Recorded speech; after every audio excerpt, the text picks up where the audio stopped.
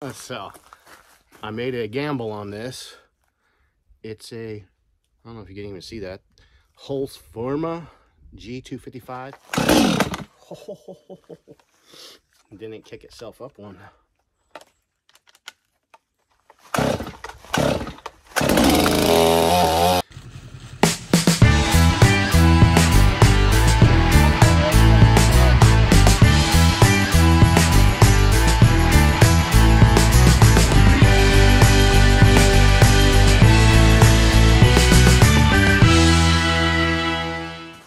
Hey, welcome back to our channel. It's been some rainy days. We got some good action going with the winch from the other day. That it seems to work out pretty good. However, got some glitches to work out in it at least. Now, I am gonna go ahead and get this guy. So, I made a gamble on this. It's a, I don't know if you can even see that, HOLZFORMA G255, which is the same thing as a Stihl MS250 whatever. I got me a 16-inch bar on here, and it's brand new. I haven't even fired it up yet. We're gonna go ahead and see if it does any good. I mean, it's a lot more lightweight. I don't have to lug around the 20-inch bar, and I can use that for the mill. I can set it up to where I can use that, because most of my trees, I should be able to get through it with this 16 easily. I don't have that very many big trees out here, and if I do, I'll just break down the other saw, or I'll get an electric one. How about those electric ones? Have you guys have any of those? Have you used them? So I've been looking at the DeWalt one and thinking, I've got 20-volt batteries, might as well. The thing's quiet. This thing, you know, you gotta crank it up, fire it up, get it going. It could be, you know, tiresome, troublesome. So I'm thinking about getting one of those just for limbing stuff and just doing the simple stuff around here. And plus, it's a lot safer if I wanted to teach Liv how to use it versus having to try to get this going, a 5-year-old. Come on now. But if I can get that going, get one, try it out, see how it works. Shoot me some feedback. Let me know. Let's get this thing going right here, because it needs everything. It has brand new everything. We've got to put the fluids in it. Oh, and our stand is not working well. Maybe that's a little better. Shaky, shaky, shaky. Stop. It's a little breezy out here. It's cold. It's very quiet. I love it. It's peaceful. So, we've got to get some fluids in here. Bar oil number 1. That's one thing that I wasn't very familiar with when I first fired up the other chainsaws that I've had so far. I've had 3, I believe, already on this adventure. I got me some bar oil. You can't tell because, you know, label's falling off. Let's go ahead and help that thing off all the way. You don't need it. We know what this is, right? So we're going to put in some bar oil. Chain oil, bar oil. 10W30 is what this basically is. I don't know if it's any different. I don't know if there's any difference. Is there any difference between motor oil and the bar oil?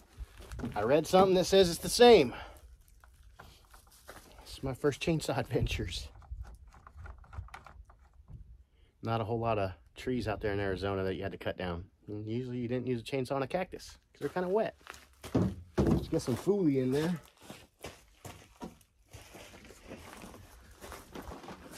Let's get this guy shaky, shaky.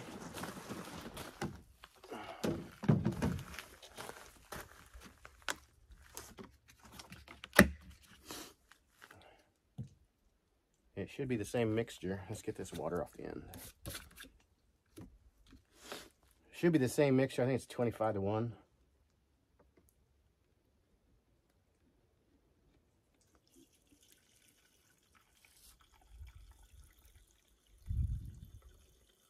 It smelled like it ran when they tested it. Had fuel in there, or at least a smell.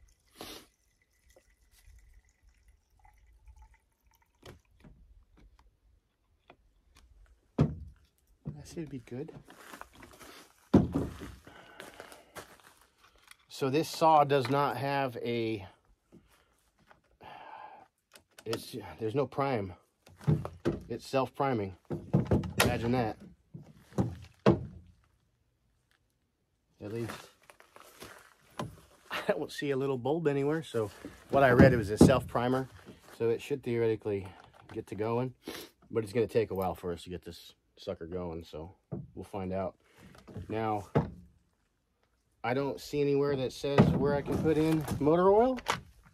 I don't find anything. There's the breather for the tank. You have to stop and start and all that jazz. Our sparky plug's up there. I don't see where I can put any oil inside this thing, so we're gonna go with it. Yeah. Choke's automatic all the way down. Started, I guess, and then it brings itself up. I'll give this little guy a little try here. All right, so it's got a, what is this? 15 fluid ounce fuel tank and almost a 7-ounce oil tank. And I just noticed the case is kind of cracked right there. I wonder if it's supposed to be like that. Doubtful. Let's give this thing a couple whirls.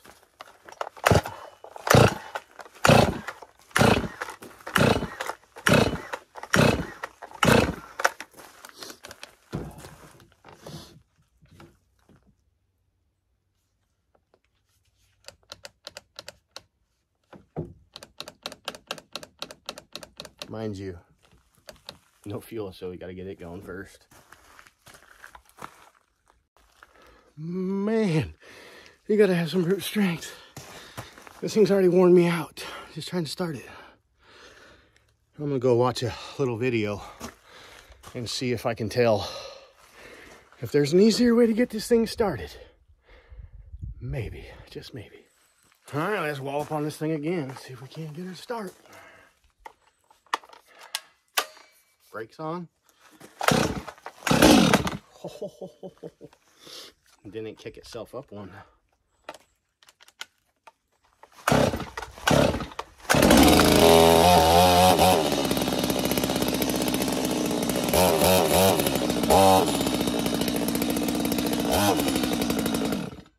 Okay, that's off. I think my chain's a little tight.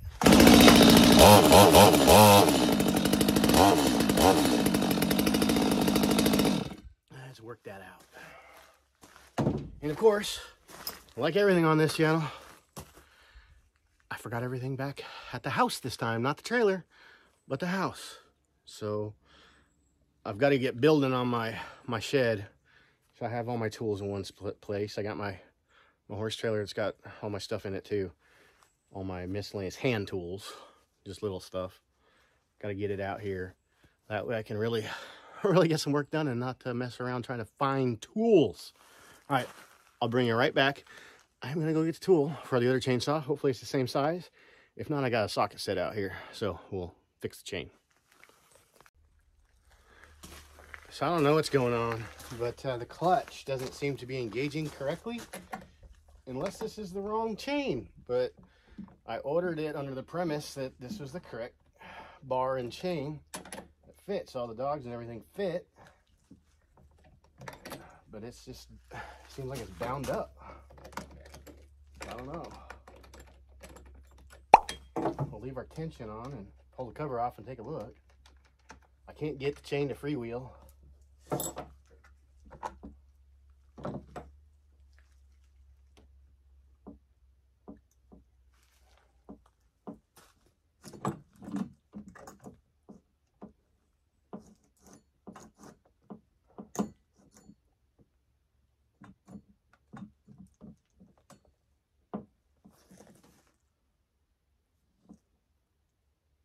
So we're skipping just a little bit. I'm gonna bring you in here and I'll show you.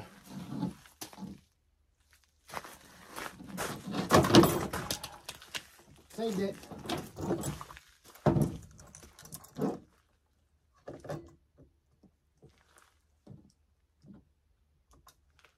Everything fits as it should up until you put it together.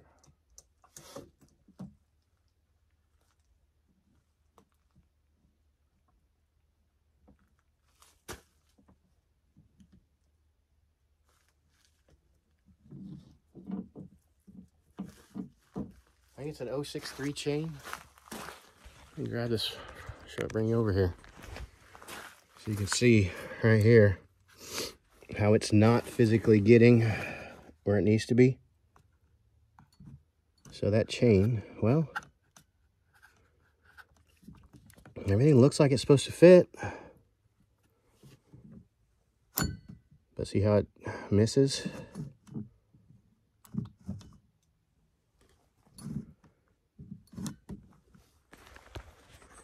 So I'm thinking this chain is not the right chain. I'll have to look into it. All right, had to break out trusty dusty Pullin' Pro. Thing's actually been a really good saw.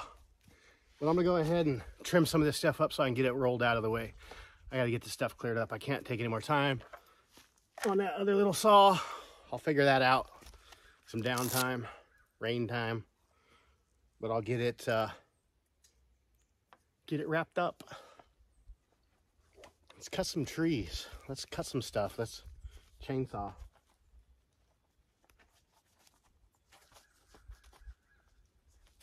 Ah.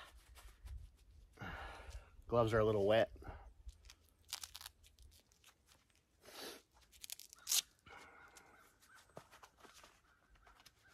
It's moist out here.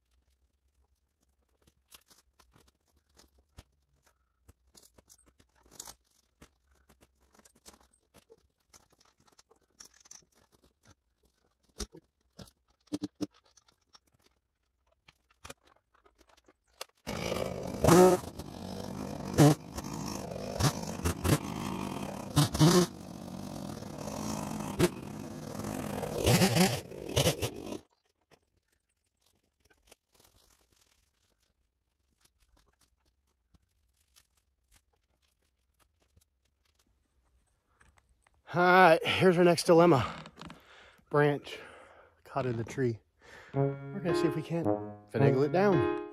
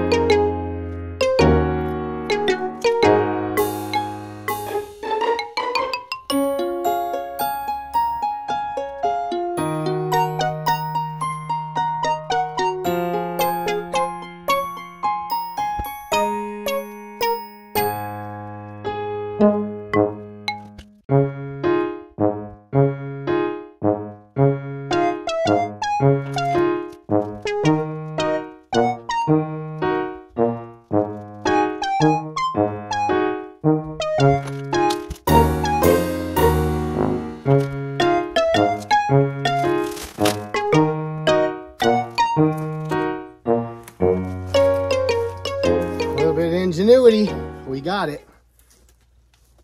I wasn't sure how I was going to get this thing down. I figured the wind and everything else would have dragged this thing down. Nope. is that black oak or whatever, dark oak, I don't know. But good old sledgy worked out.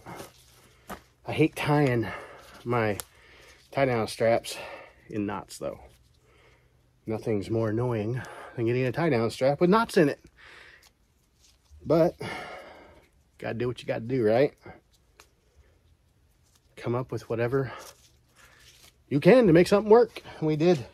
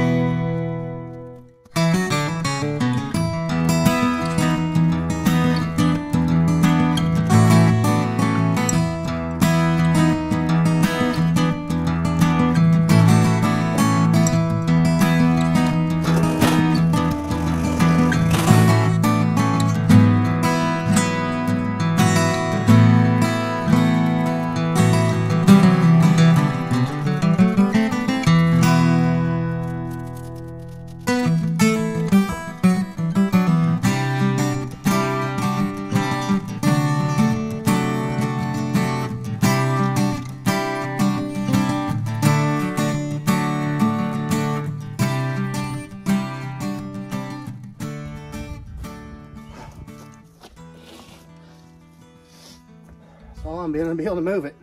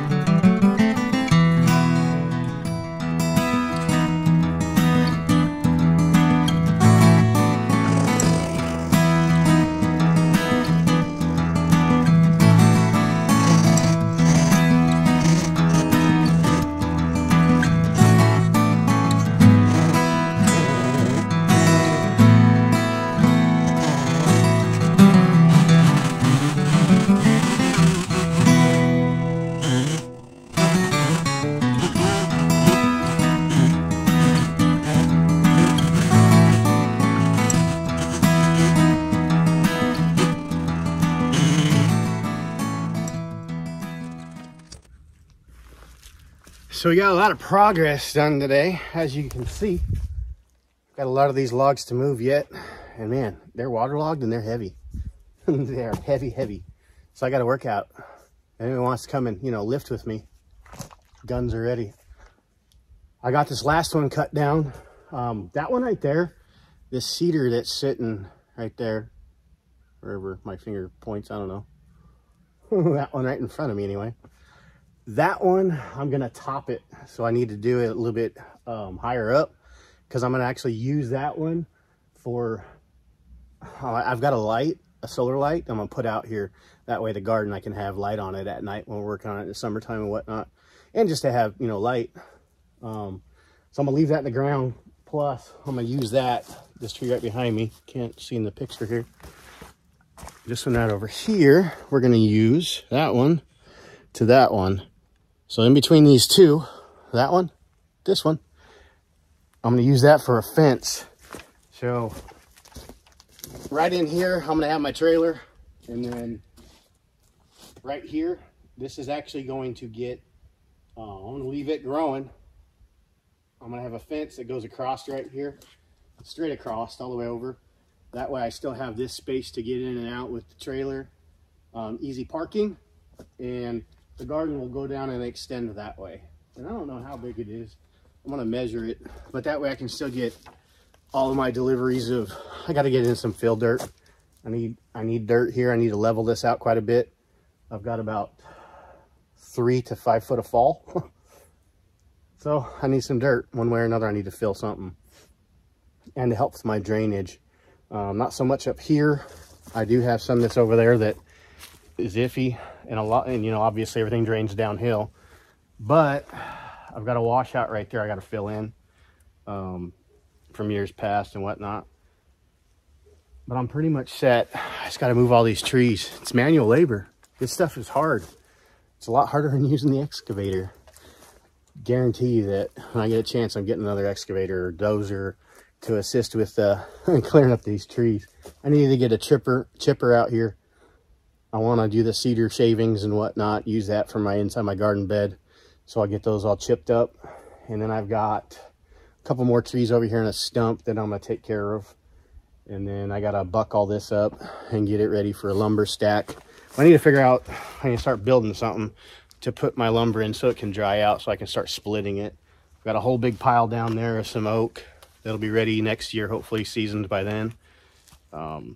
Maybe if we're lucky. Whatever, we'll use it anyway. It should dry out pretty good. I'll have to keep it covered. And then a lot of this cedar over here and stuff I'm gonna try to utilize. I'm gonna try to use it with my sawmill. So that's why I'm stacking this all right here. It's a pretty level area. I can put it up here, and then I can actually possibly do some overhead cabling and get something I can use to pick this up with the crane-ish style or something, or winch, I don't know.